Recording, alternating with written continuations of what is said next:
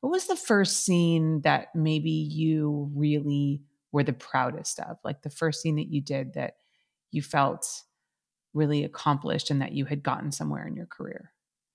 Or maybe the first movie? You could ask me a question, I can't remember. Do you know what it is, Holly? It's like, it's been like, I don't even know how many years, at least a decade since I started shooting. And there's just so many scenes that you've done and so many movies that stand out.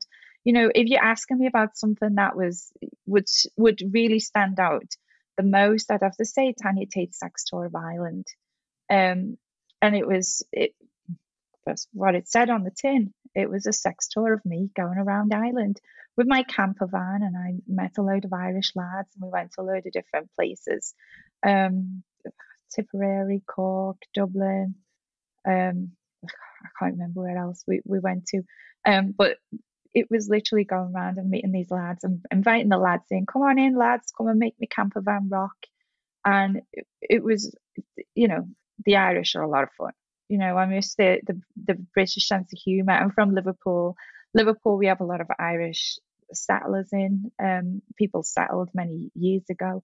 And, you know, the Irish and the Liverpool sense of humour are pretty similar. The lads, you had a great, what they call crack.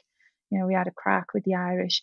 And they were a lot of fun. And from there, you know, the movie got produced and it appeared on Television X, which is like the UK TV channel. It's like a UK adult channel, you know, a pay-per-view or subscription kind of channel on your regular TV. And suddenly, like, the papers went wild. Like, the newspapers went wild in Ireland, and there I am splashed all over the front of the newspapers.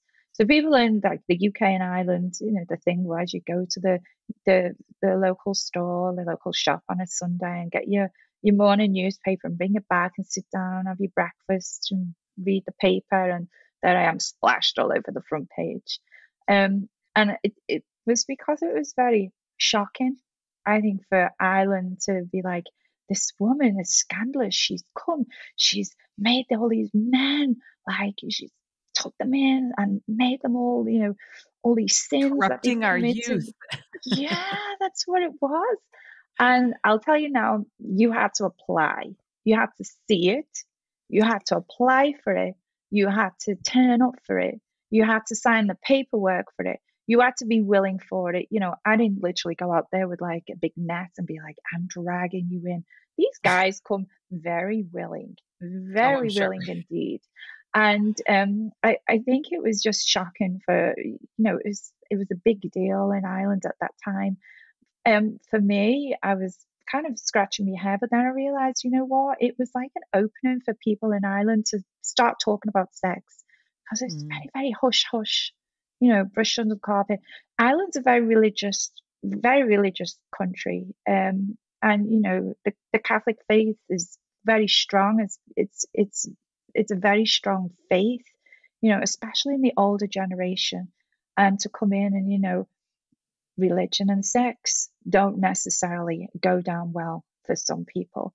And it was, you know, that makes that, oh, someone can be religious and, and then they're having sex. Well, to be honest, we all have sex.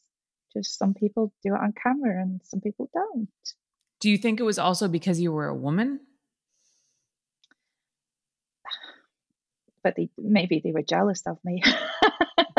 A beautiful woman. But you know what I mean? Like a woman going out and like, you know, enticing men. You know, we come across this so often. Men can go and sleep with a lot of women and it's like considered, you know, oh, like you're a stud and it's glorified. But, you know, if a woman does it, especially if she does it kind of from a place of power, then there's a lot of controversy around that. So, I mean, basically, do you think if a man had gone out and done the same movie, do you think it would have had the same reaction? Like a man went out and had sex with a lot of women in Ireland? That's an interesting question. Honestly, I don't know, but I think sex in Ireland would have been controversial either way. So right. Whether it was like, you know, that shameful woman, whether it was because I was a woman, and, you know, I guess for some people, seeing a woman with a lot of power is kind of unnerving. And Mhm. it's the power that I had in my hand to entice these guys to come in. It's like that forbidden fruit, isn't it? Like I Yeah. feel like Yeah. one of those beautiful queens that goes out and it's like, hey, here's the apple with the poison on. But it Yeah. wasn't really, was it? It was like, here's the icing on the cake. Yeah.